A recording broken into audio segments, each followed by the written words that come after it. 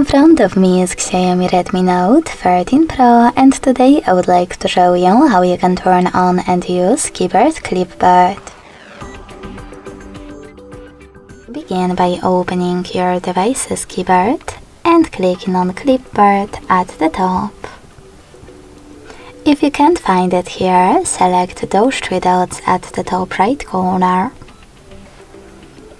Tap on it here or hold it and drag it to the top to add it.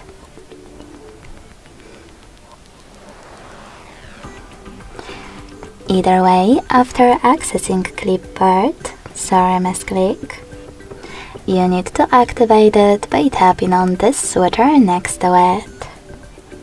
Now to use it, you need to copy or cut any text and paste it right away by clicking on it at the top or accessing Clipboard and tapping on it over here.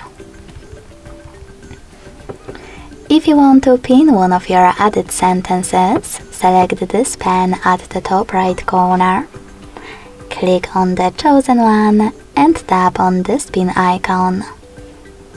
You can unpin it the same way. In order to delete one of those sentences, click on the same pen, tap on the chosen ones, and click on pin icon also at the top right corner.